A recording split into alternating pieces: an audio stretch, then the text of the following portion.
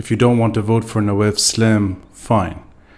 But at least offer a reasonable reason to not vote for him. That he has some relationship to the regime, that he served as an ambassador to the UN, that he has ties to politicians, established politicians, that he has represented the state long before October 17. If you're going to be so absolutist in your position and so Puritan and say that no one that was involved in politics prior to October 17 has the qualifications to serve as prime minister, even when you know that that person will not make it, the votes are set. Najat Aoun had at least 50 votes, if not more, guaranteed. The fact is, it's not as big, perhaps, as people expected. It's not 75 or whatever it was last time around. It's 53 or 54, if I'm not mistaken. Regardless, that doesn't even matter. You know that Nawaf Salam won't make it, but you're offering reasons that don't add up for not voting for him. That's silly. At least offer a justified reason. You can't be so absolutist and be in politics at the same time. It just doesn't work. An absolutist on this man, I think, is it shows a hint of arrogance, and I think it could also be ignorance too. And they're both bad traits when it comes to what's happening. The truth is, this man would not be able to do much anyway, even if he was voted in. So Nawaf Salam is not a superhero. He cannot solve Lebanon's problems, even if he were voted in. Especially when it comes to judicial reform. He does not have the political backing or the security backing to push through reform that would actually untangle the security web we're stuck with. So Najat Aoun accepts things as they are. Nawaf Salam, let's say he wanted to push against the status quo. You would see him either being kicked out of office or his government forced to resign or his position paralyzed. And that's what's happened to every single politician that has tried to reform within the state the past decades. He's not special in that sense. But he is a reasonable name to vote for. He's a well-respected judge. He represents civil society. And I don't think the absolutists or the Puritans should be the voice when it comes to trying to explain this man's history and politics. He is a decent human being, and I think it's embarrassing that the 3 Change MPs that did not vote for him, their reasons they don't add up. That's one thing. Another thing is a silly bus trip to Naura that is supposed to what?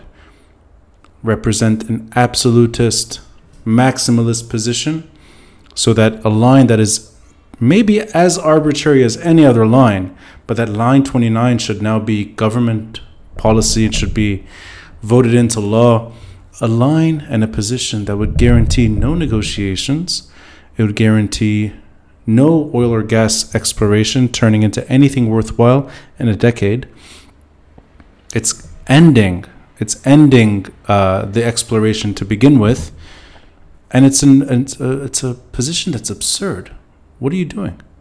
Line 23 may not be the ideal line. The Hof line may not be good enough. The Hof line that goes back now over 10 years ago. 55% of the disputed zone goes to Lebanon, 45% to Israel. Let's say we demand more. Let's say we actually deserve more than that.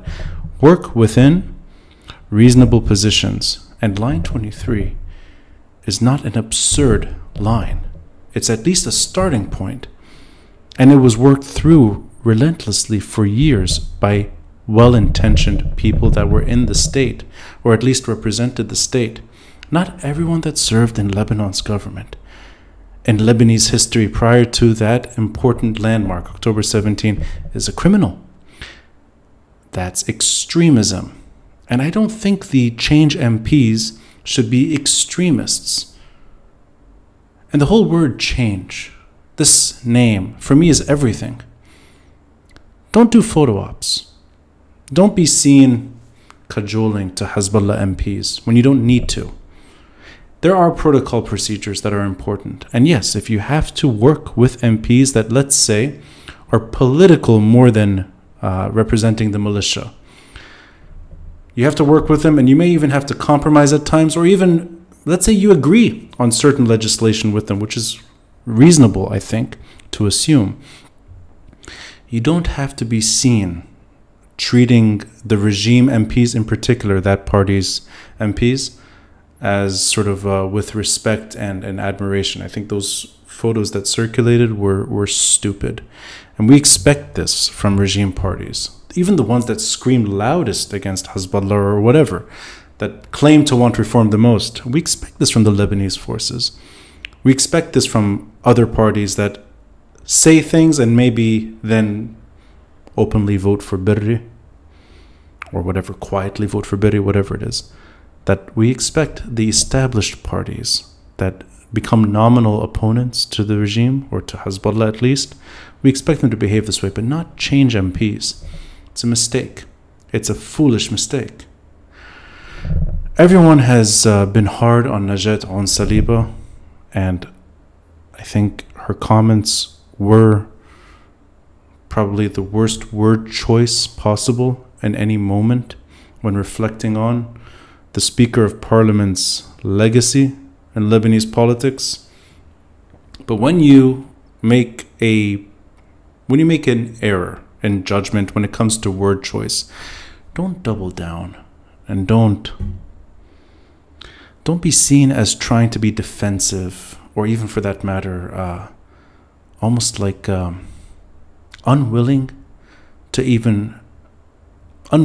to accept any responsibility for how that word, madrasa, could be reinterpreted in a way that maybe she did not intend. Obviously, she should have replied with a very straightforward retraction, an apology, or whatever would be necessary. Don't double down and become defensive, and don't be seen as perhaps believing that, yes, there is a lot to be learned by the way Nabih Berri has functioned in Parliament. Because I think that's the message that came out. It's wrong. You should be able to accept your mistakes and move on. And if you don't think it's a mistake, at least acknowledge that the word was wrong. I don't think she went far enough. And I really respect her. She may be among the most competent and well-intentioned MPs, and especially from the Change group. I mean, she's a shining star in that sense. But environmental policy and environmental issues are one thing. And being stubborn with those things is admirable when it comes to science, and maybe there's a stubbornness that comes to pushing in certain key sectors, pushing in reform, or wanting to push in reform in certain key sectors. None of that is wrong. But then throwing it away for such a stupid statement, I don't think it makes sense. And I referenced her name in particular because everyone knows that that statement that went viral. But I will mention another name. I don't think Halima Kakour is doing anyone any good by saying some of the most absurd statements I've heard from the Change MPs. Whether it's with Nawaf Salam, or the trip to Naura with line 29 and the absolutism in her language. She's right in a sense that she was not voted in particularly to address Hezbollah. She's voted in because she represents change and a break to the status quo. But Hezbollah cannot be ignored. I think a more honest reply to any television outlet or journalist or whoever is pushing her or pushing any of the Change MPs when it comes to this huge issue that they don't really have much agency over to begin with. I think a more reasoned, more rational reply would be, we don't have the tools. We don't have the tools to negotiate an end to Iran's security burden on Lebanon. Those that have tried before paid the ultimate price. Those that will try again in the same fashion will pay the ultimate price. There's no reason to repeat what is known today, that is, there is a line that you cannot cross in Lebanon when it comes to Iran's security in this country. There's a consequence, but you should be able to say, we recognize the Special Tribunal for Lebanon's verdict. We acknowledge that we cannot do anything to arrest those names that were mentioned, Hezbollah members that are at large, trial in absentia. Lebanese state cannot arrest these people. That should be stated, should be mentioned. And the messaging is unclear. There should be a very careful and clear message, which is, we want an end to Iran's security needs in Lebanon, period. We used to have diplomatic tools that were thrown away when this country lost its independence. We cannot negotiate with Iran directly. Hezbollah is Iran's machine in Lebanon, and Hezbollah is Lebanon's ambassador to Iran. That's not diplomacy. That's sabotage. And that's security dominion. But the messaging at least should be there. At least explain why we cannot do anything to arrest criminals. Explain why Tariq Bitar cannot fulfill his mission. Explain why, or at least offer an explanation as to why there is no judicial reform so long as this machine is entrenched. You can't just let, 17 years is a long time. And the Special Tribunal for Lebanon is a very dissatisfying process, I think, to anyone that wanted to see a change when it came to at least political reform and security for politicians to push through reform that infringe on Hezbollah's dominion. That's now just, it's over. But you can't throw away the benefit of knowing the truth. You can't throw away the benefit, the long-term benefit of seeking justice. And you can't just keep saying we need investigations to uncover what happened. You can't emphasize local investigations in Lebanon. They don't go anywhere. They stall. Tariq Bitar his mission was paralyzed months ago. We're approaching a year now, 9 months, 10 months. It'll soon be a year since Tayoune. Tariq Bitar cannot do his job.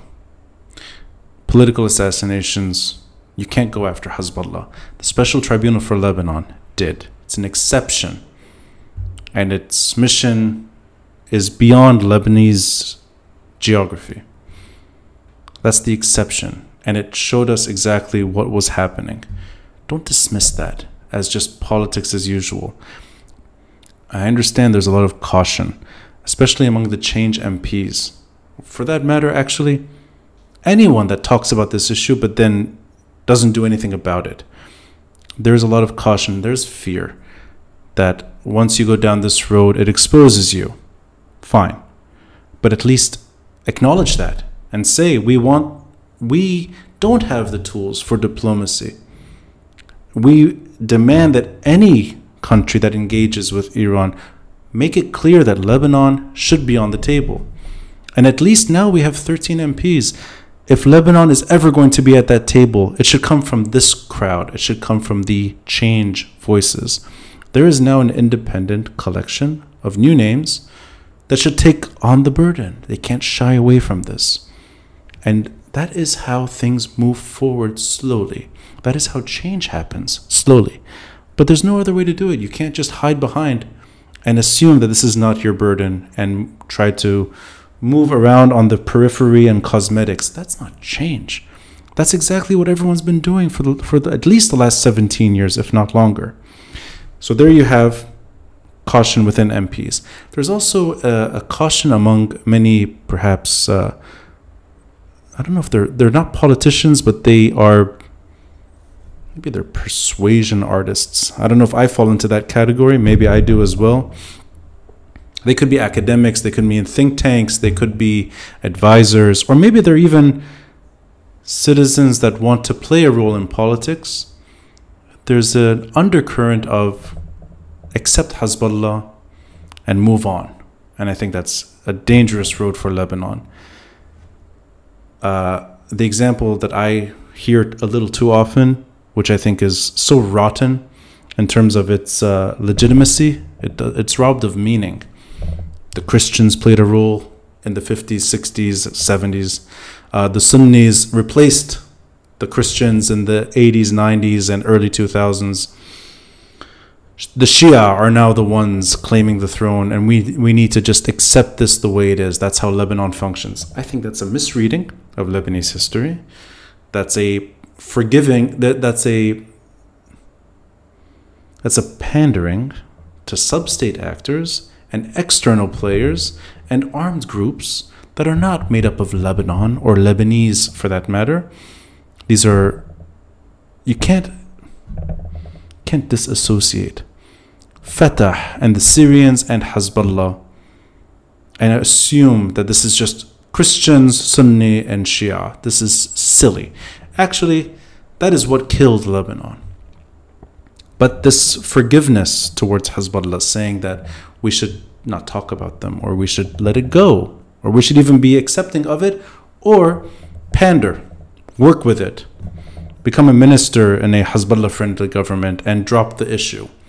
I mean, that is exactly the political consequence of what Hezbollah has done to this country. I appreciate that there's limited capability when it comes to even economic reform. There isn't that much that can be done at this moment, given the status quo, when it comes to addressing reform within most sectors. I appreciate that geopolitics is not the domain of most MPs, whether it's the regime or the opposition or the change bloc or whatever. And I know that anyone that enters power today, well-intentioned or ill-intentioned, they're faced with circumstances that are not good.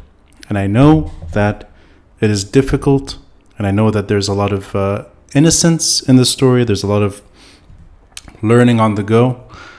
I want reformists to win. And I want the nightmare to end. And I want at least policy offered in terms of how to end the burden that is Iran in Lebanon. Short of that, the exercise is meaningless. And I'm sorry, but Cynthia Zarazir, her reasons today, at least the way she expressed them, fall short. Halima Kakur, her maximalist endeavor when it comes to Nawaf Salam, it's misguided. Ilyas Jraidi, I know that he may have it even harder, and he's not coming from a forgiving terrain when it comes to how to talk about, at least when it comes to Hezbollah, even beyond Hezbollah. I understand that there could be some constraints, at least when it comes to how he expresses the path forward for reform. But you can't abstain from Nawaf Salam and just call it a day and say that, you know, he doesn't represent us. Put someone else's name. If you're so pure in your intention, offer a Puritan. And it can't be that none exist. I mean, there are people that, these are voices in parliament. Put a name down. I think it's silly. I'm sorry to use this word over and over, but it's silly. I think Firas Hamdan is actually quite a courageous person. And, you know, the man was shot. And he's young, charismatic. He almost died. And he's still able to be at least articulate and principled. I admire this man. But I don't know. I expected more maybe early on. And now I'm coming to terms with expecting less long term. But don't hide. Don't pander. Don't duck for cover. Stand tall. Even if you don't care for Rafiq Hariri, stand tall for justice. There are successful and unsuccessful assassinations within the Special Tribunal for Lebanon from 2004 to 2005. You hate everyone that was in politics then, and you think that it doesn't matter whether they're in politics today or not. But the fact is they're killed. They didn't just pass away from natural causes. Stand up for an end to murder. Stand up for that. And respect the verdict, even if it's 17 years late. At least acknowledge it, not a whimper, not a word. You know, the only words that were actually articulated are from groups that are not in politics right now, from the Change bloc. They're not in parliament, and they were able to express themselves better. You're in parliament. Stand tall. Don't sit down and duck, and don't. I think there's a missed opportunity, and I know circumstances are hard to change, but if you're working for change, you need to change the circumstances, and that hasn't happened yet. Thanks.